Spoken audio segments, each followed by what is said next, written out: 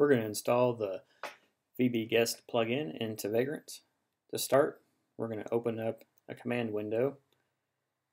If you have a shortcut to the command window, you can click on that and open it up. If you don't, go over to the Start menu button, type in CMD for command, and then click on Command Prompt. In this window, what we're going to do is we're going to check the version of Vagrant that we have. So we're going to type in Vagrant -- version. In this case, we have Vagrant version 2.1.0. So if the version is 1 or older, you want to use these commands down here that can be found out on the Vagrant vbguest page out on GitHub. But because we have Vagrant 2, we're going to use Vagrant plugin install Vagrant - vbguest.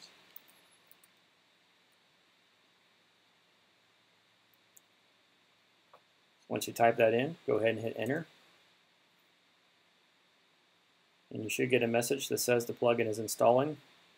And you'll get a warning that it can take a few minutes. In fact, it can take around 10 to 15 minutes depending on your internet connection speed and your hard disk speed and other factors.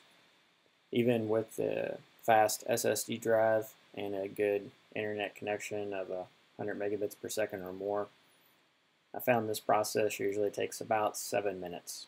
So go ahead and let it run, grab some lunch, mow the lawn, clean the gutters, come back, wait 10 more minutes, check it again. But don't interrupt it in the middle of the process. You don't want to kill the process halfway through, because you can leave the plugin in this kind of weird state where you can't really uninstall it, and you can't really repair it, and you can't really install it, and it can be a bit of a mess. So just let the process run. It will take a while, and that's okay. When you come back, you should see that there's a command prompt, and you'll have a message that says that the plugin's been installed. Once the installation completes, you'll see a few messages that tell you that the plugins were installed successfully. You can go ahead and type in Vagrant at this point, just to make sure that Vagrant is still running okay. And you should just get a message that just shows you the common commands that you can run. And if you see this, then you are ready to go.